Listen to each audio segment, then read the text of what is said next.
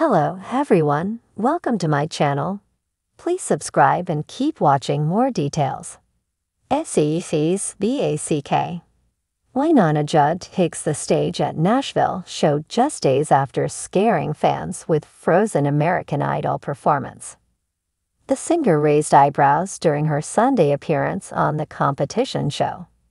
But Wynonna, 59, was back at it on Wednesday as she performed at the Musicians on Call 25th anniversary event in Nashville, Tennessee.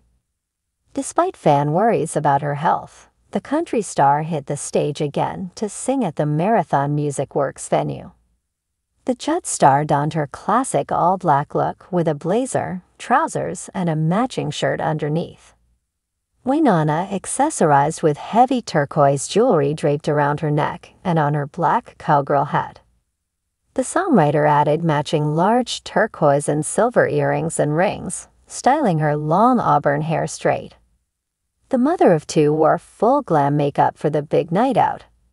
Cameras captured Wynonna as she sat on a stool and belted lyrics on stage. She strummed a white and brown acoustic guitar in front of a bright purple backdrop. The solo performance followed the country artist hitting the stage with Emmy Russell on Sunday night.